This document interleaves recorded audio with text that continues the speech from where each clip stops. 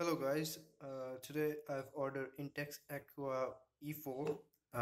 It is a 4G smartphone, and here's the box back. And I have ordered it through shopclues.com. And looking at the specifications here, it's a 4-inch WVGA display. It's a 1 GHz quad-core processor, 8 GB ROM, and 1 GB RAM.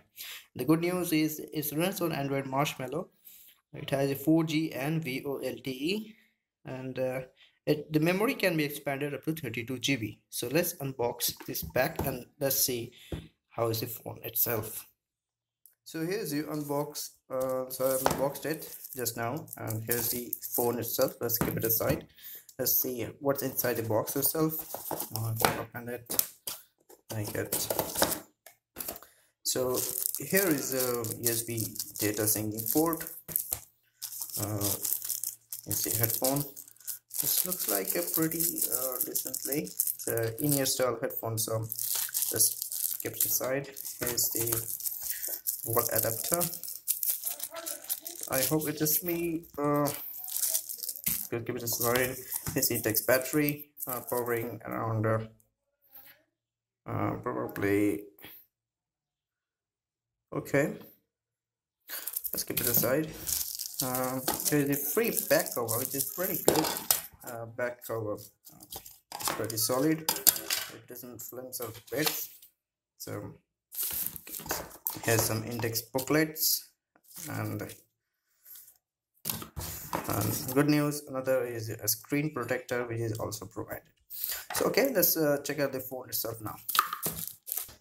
So here's the phone itself, and it's a pretty stylish looking phone. You can see it has a dual LED flash, 4-inch WVGA. One thing I don't like about this phone is somehow all the parts has been pretty good, but there's a headphone jack, but this side is something little fancy because I cannot make it out.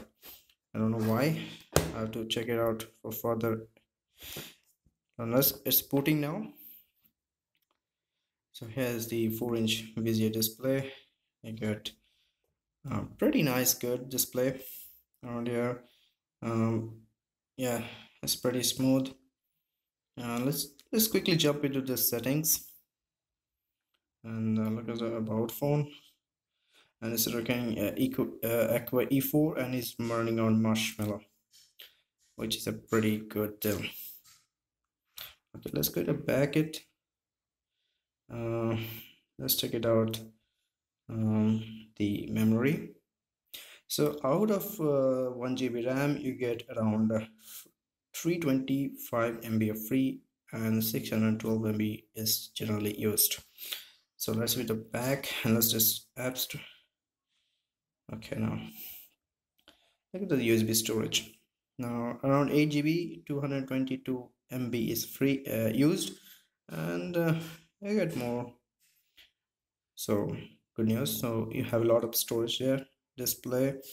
There's a mid-up-cast technology which is pretty good. Mid-up vision. You have adaptive brightness. So you have, yes, it does have a light sensor. So you don't need to adjust your brightness regularly. So lots of wallpapers. Let's change the wallpapers a bit. Okay.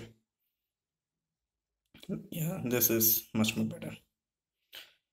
Okay. So here it is, a pretty stock looking experience.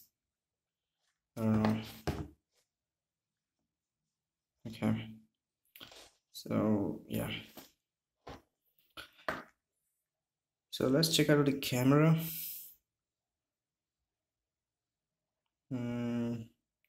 Yeah, how's the cameras look like? Let's make it now. Touch is pretty decent. Let's take a picture. It is fixed focus camera. It does not have autofocus. So let's take a look at the cameras now.